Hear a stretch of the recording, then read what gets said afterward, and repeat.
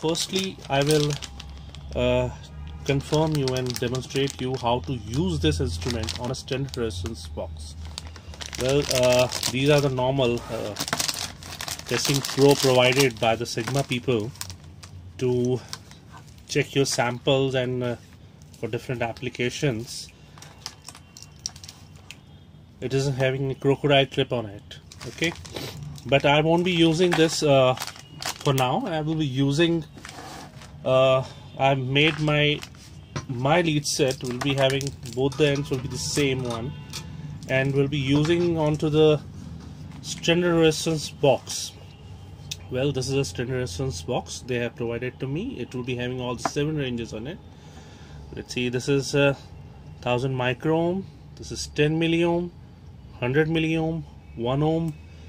Then they have provided a common port on it, and it will be having 10 ohm, 100 ohm and 1 kilo ohm. So let's start with it. Firstly, I will be inserting the lead sets on the instruments. 2 are the black leads and 2 are the red leads. So I'll be putting all the red leads onto the red ports and on the black one on the black ports. Okay. Now I will be putting it onto it, and I will be using the last range. It's 1 kilo ohm. It is showing 1000 ohm, which is 1 kilo ohm only. Okay, now I'll be changing the range to 100 milli ohm, 100 ohm, and it is showing to me it's 99.3, and the accuracy part of this standard resistance box is also 0.5%. So we can say that the instrument as well as the box, so both the values are correct, and the instrument is working fine on the 100 ohm range. Then this is the 10 ohm range. I'll be shifting it, the switch onto it. It's showing 10.03. So this range is also working, and the standard box is also correct. Now I'll be shifting. For 1 ohm, you have to use all the 4 wires because it's a low resistance. That's why you have to use 4 wire technology to check the instrument.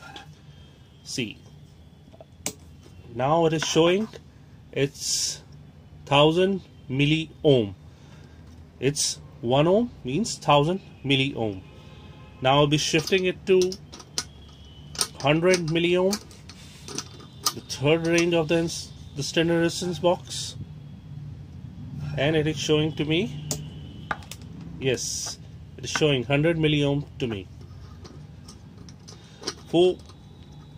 Now I will be going to 10 milli ohm, and it is showing, yes, this range is also working, means the box as well as the instrument is working perfectly fine. You can buy this standard resistance box also with the instrument. Sigma people is having both the standard boxes as well as the instrument with them, so you can also check and cross verify your product, your micro ohm meter, is it working fine in all the ranges or not. So it's better. I should also recommend this thing, that you should go for it. You should buy standard resistance box. It will be good for you that in the production part, you can firstly check the instrument of yours is working or not.